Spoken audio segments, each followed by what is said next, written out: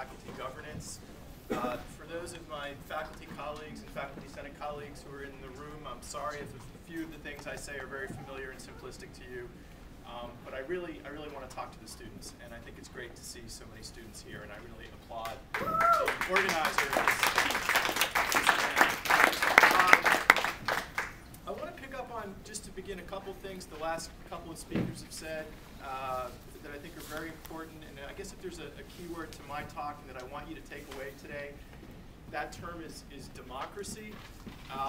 If you got to hear Steve Hayes' opening remarks upstairs a few hours ago, he talked about the university having lost a sense of its purpose. And I think one of the things we need to do is to recenter and to refocus.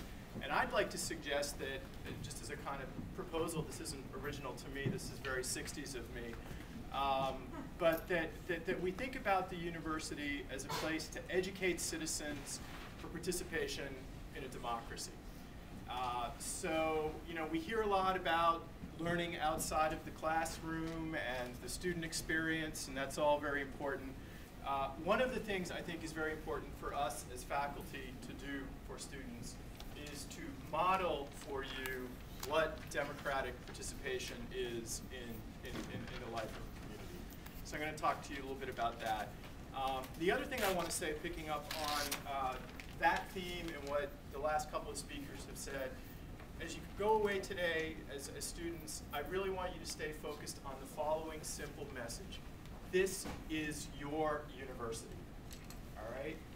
It's mine too, but it's yours too. And with that comes certainly a set of rights to be able to speak out and shape it.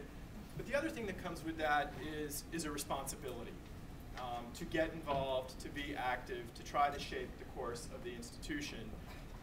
And you can do that in two broad ways, both outside of official systems and within official systems. And I really hope, I don't know a lot of the students involved in the Student Senate here, but if you get charged up today, think about running for Student Senate. Don't write it off if it's something that you've written off in the past, because believe me, while they don't always listen to the Senates in Cutler Hall, the Senates are a lot harder for them to ignore than lone voices or even other kinds of groups that might work outside of that structure. Okay, so for students, if you don't know this, at Ohio University we have 5 different Senates, one for the faculty, one for the undergraduate students, one for the graduate students, one for our administrative employees, and one for the classified employees. And those Senates meet regularly, some meet monthly, some meet more often. And the leaders of those groups have a fair amount of interaction with the upper administration, with the president, with the provost, with the vice president for finance, and people who are in leadership positions in groups like that, like myself, get put on a lot of committees.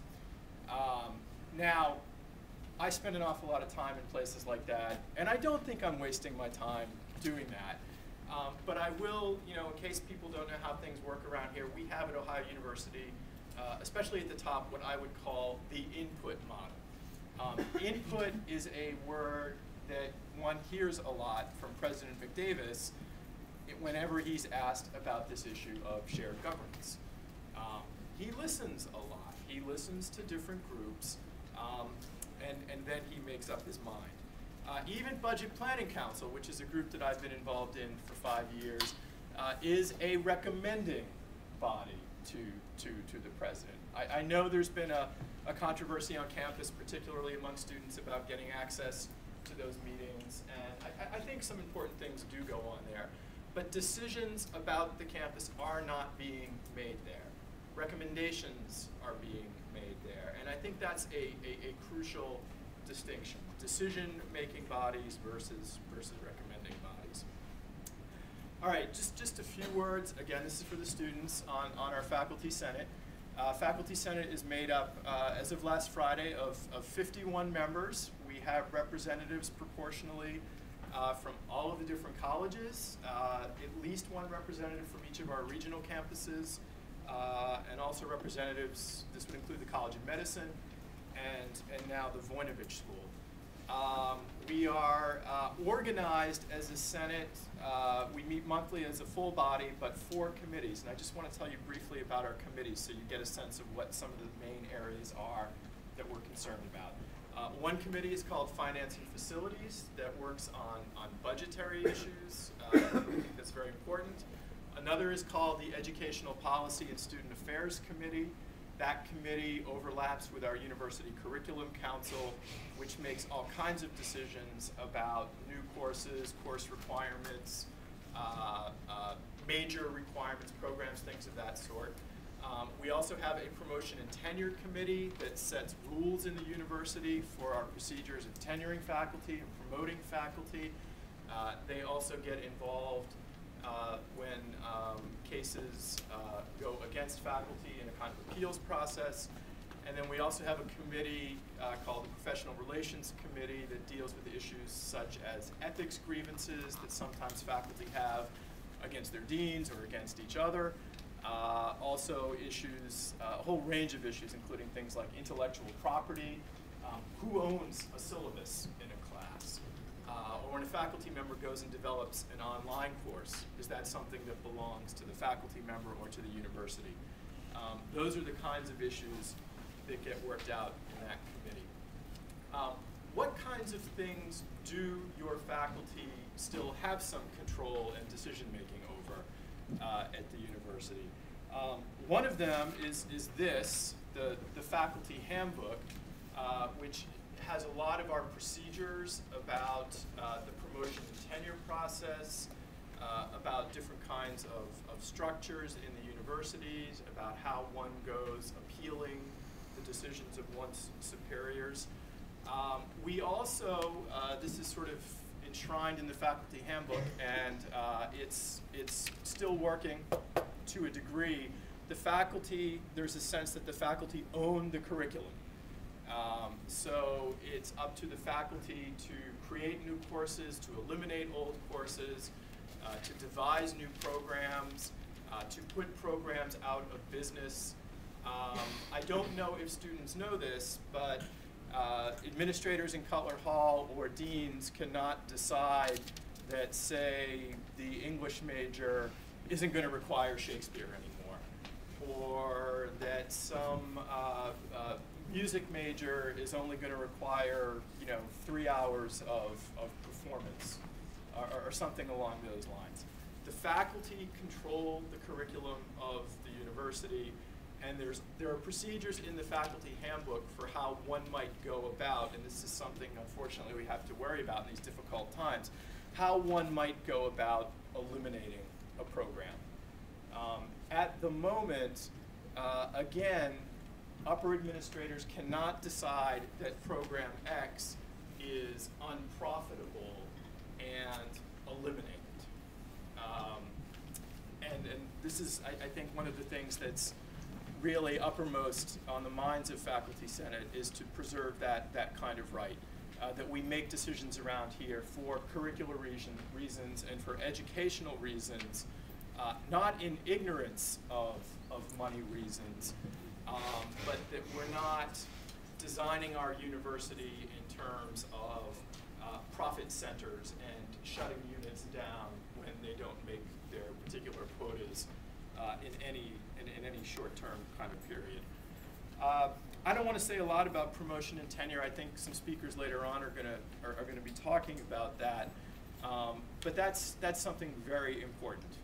Students, you want faculty who are tenured, that have the freedom to design their own curriculum, to design their own courses, and you certainly want faculty who are engaged in research. And why is that important? Why are you getting a better education? Because your faculty are involved in research. There's the whole issue of expertise, which I think seems obvious. But the other thing you need to think about is your faculty are people who are involved in the creation of knowledge. And they see education as involving you in the creation of knowledge as well. I have a lot more fun coming to work every day because I know I'm involved in creating knowledge, and I'm not just going there to deliver some prepackaged content to you that someone else has thought up, okay? That kind of educational system turns a faculty member into a cog in the machine.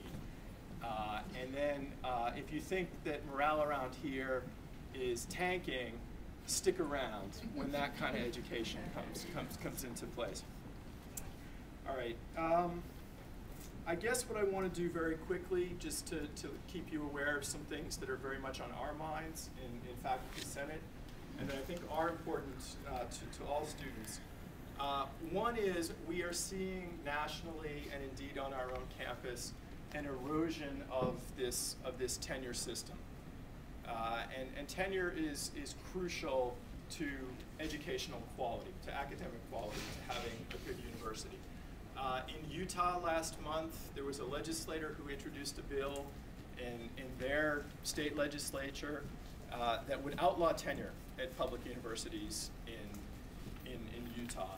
I believe it's in Louisiana, where they're looking at, in a top-down kind of way, eliminating various academic programs around the state.